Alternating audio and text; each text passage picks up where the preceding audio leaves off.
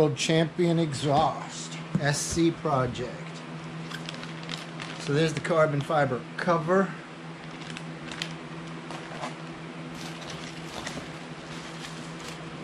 Plastic, paper, a couple of clamps, some kind of bracket, 2-3 clamps, some bolts, and some instructions, a big box, and this is the piece we want to see.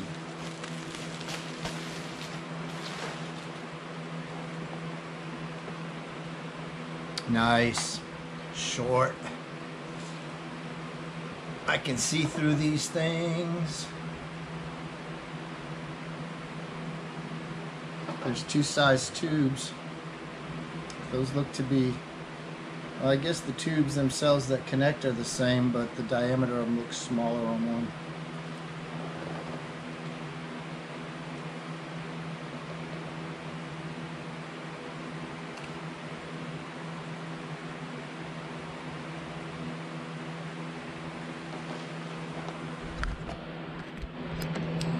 So you can see clean through these.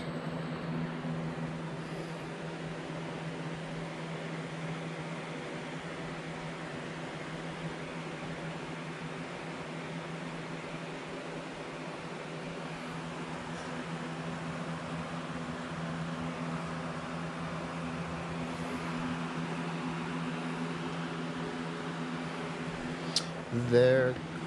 Alright, I'm going to start by removing that exhaust valve cover.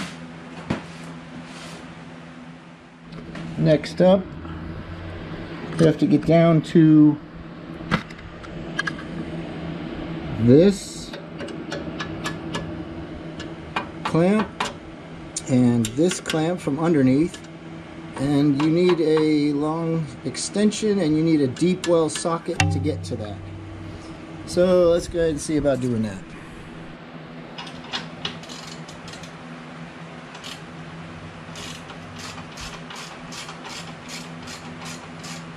The muffler's still pretty hot right now, but I can loosen up the bolts.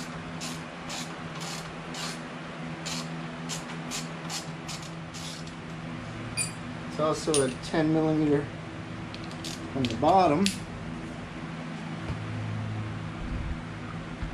I don't know if you'll be able to see that, but up underneath that's another one.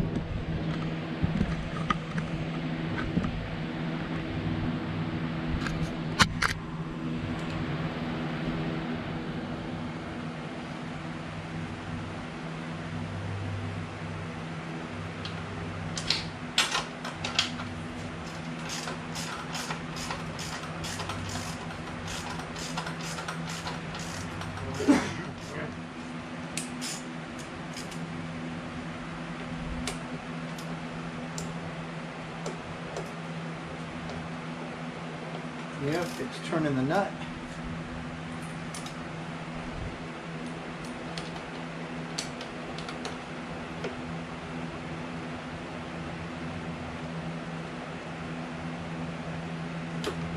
There we go. Before I completely remove those nuts, I want to get a pair of gloves on, because it's going to... Actually, I don't need the gloves.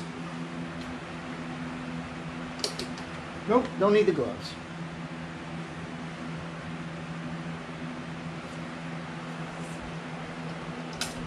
Alright, so there's a nut and a washer. Those are off. This bolt. And should be able to wiggle it off now.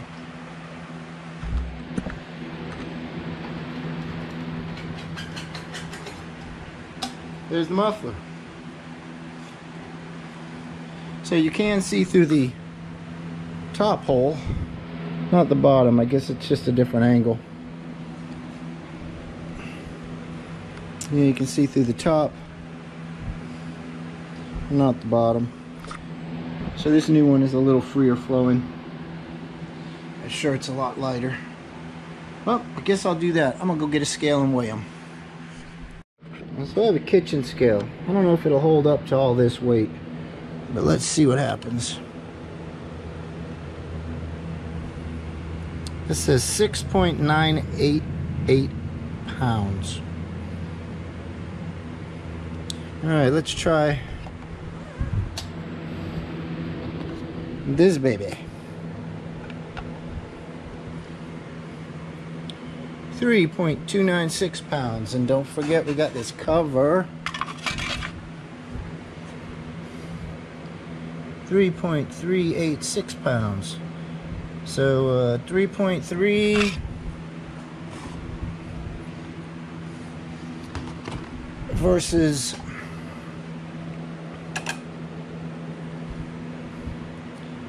6.988. It's 3.6 pounds difference, and I guess once you add that bracket in, maybe not quite 3.6 pounds, but gives me a good idea. I'm shaving off 3 pounds. Yeah, get another 10 miles an hour out of her. So I'm going to look over the instructions a little bit. Came with some stickers, 2 or 3, and some warnings. There's all the hardware. Make sure the vehicle is firmly on a stand to prevent accidental drops. Make sure that the engine and exhaust system are completely cold. Well, we'll get close to that. Check that all the components necessary for assembly are present. Always use the tightening torch provided by the vehicle manufacturer. Do not install the exhaust system on a motorcycle on which it has not been tested. If during the first ignition the product should emit smoke, do not be afraid, it will stop after a few minutes. Always check that there is a distance of at least 10 millimeters between the silencer and the parts of the motorcycle. I assume they mean the tire. Okay, so let's see what we can do here. The instructions show both of these clamps this direction with the bolts facing out. So I guess I'll try to slip that on right now.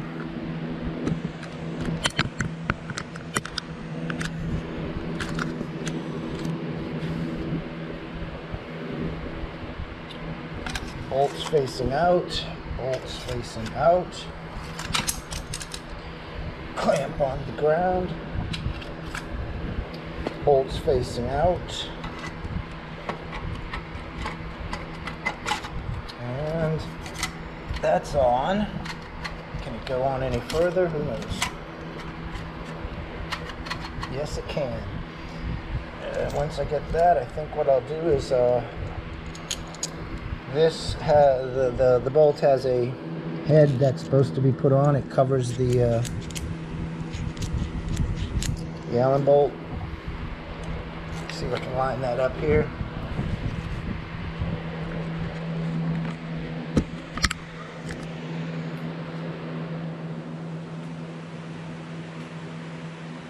Maybe it needs to come up a little bit. Alright, that's through. Wow, that's a long ass bolt. I don't think it needs to be that long. How much was the original one? Alright, so the original bolt is a whole lot shorter. The original muffler bolt was a lot shorter. I wonder if that'll do it. Even if it doesn't have this black nubby thing sticking out. Let's see.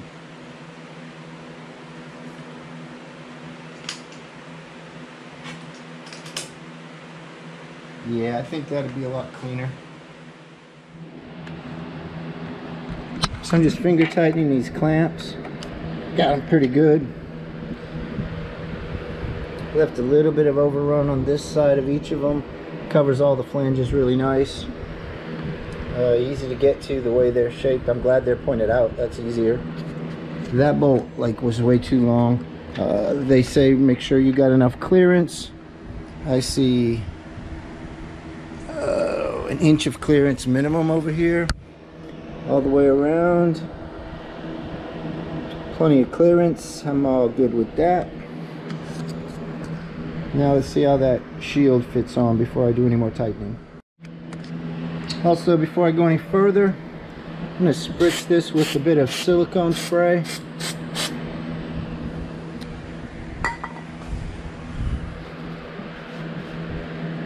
Whenever I pull that cover off, I always find a little bit of sand and dust up in here, so a little silicone oil won't hurt it. Just use some of this stuff. So these will need to be torqued down before I put the cover on. I got this one, the exhaust valve cover back on. This seems like it's going to fit okay. So I'm going to go ahead and torque down these bolts. So those are torqued down pretty good. We got them to where they didn't want to move a whole lot more, and put another quarter to a half turn on them. When I wiggle this, nothing moves here at all. This flange all looks to be tight from the bottom to the top. Looks to be really tight on the pipe. Should be fine. So time to figure there's the exhaust. I like it. I like it. So let me go ahead and put this camera up here real quick.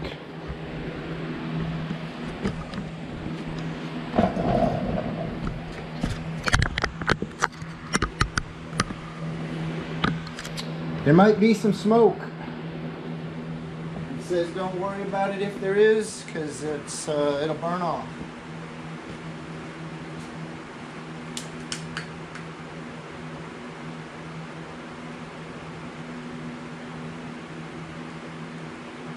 Come on now.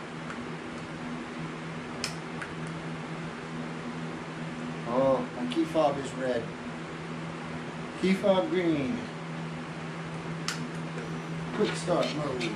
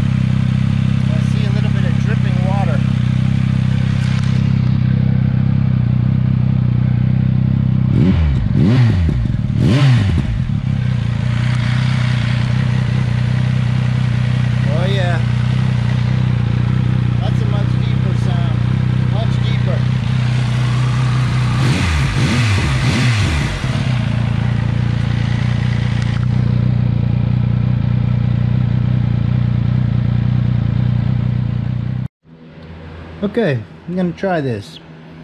I'm going to start the computer recording. I turn on the decibel meter.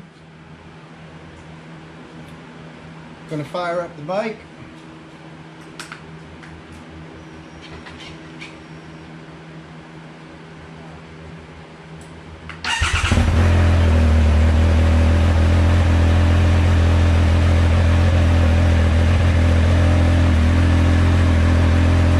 Running at an idle from a cold start.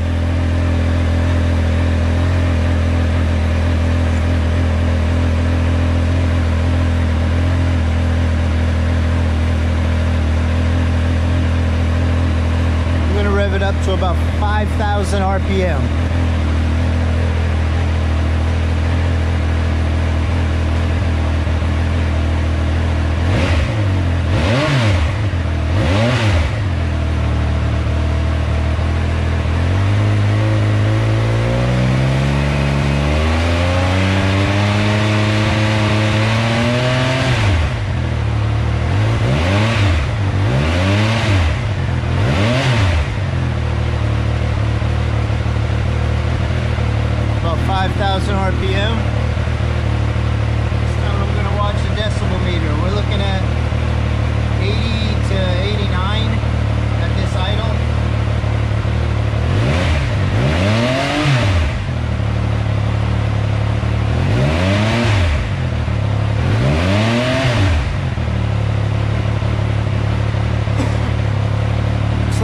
up to about 90 to 95 decibels when I get up to like 4,000 to 6,000 RPM. All right, I'm going to shut down. Key fob green. Quick start mode.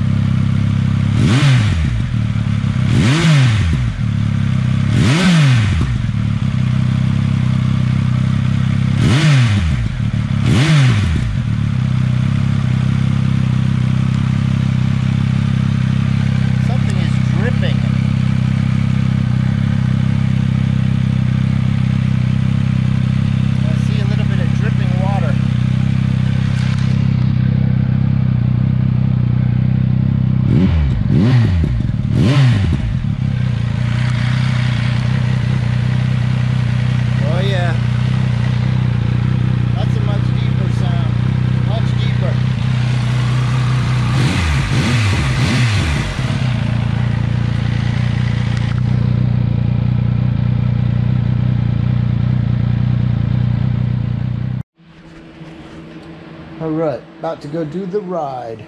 Hopefully get this up to speed a little bit. Have to beware of police officers and such. So I got the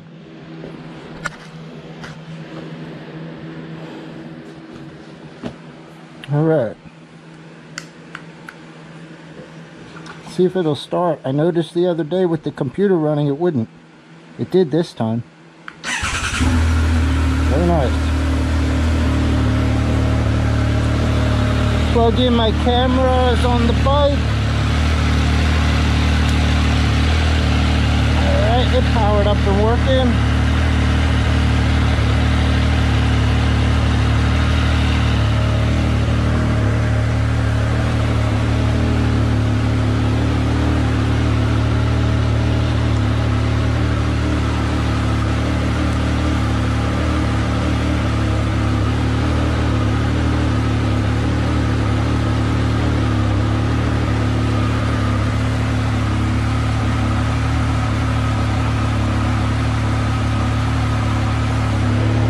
Sport mode activated.